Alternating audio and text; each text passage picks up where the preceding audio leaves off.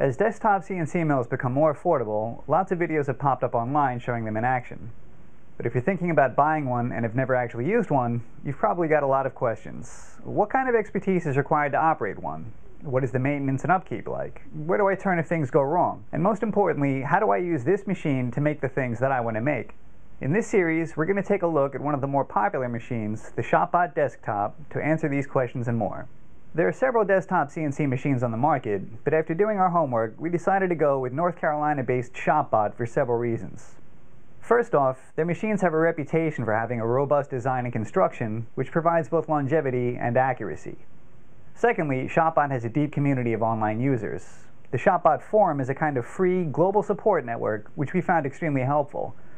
If you want to, say, cut a material you've never worked with before and you don't know which settings to use, or if you're trying to figure out how to import a file from a particular CAD package, or even if you live in a remote part of the world and don't know where to order a certain type of bit, you'll find the folks in the forums have already posted the answers to these questions. And if you post a new question, you'll sometimes find them answered within minutes. Thirdly, ShopBot posts training videos online once a month.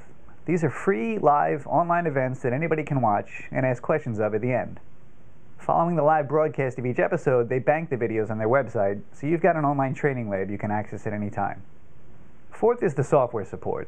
While the ShopBot can run imported files from the CAD package you may be using, it also comes bundled with a basic program called VCarve Pro, produced by British company Vectric. To quickly teach you the program, Vectric has their own comprehensive series of free, online tutorials that you can follow along with to get going.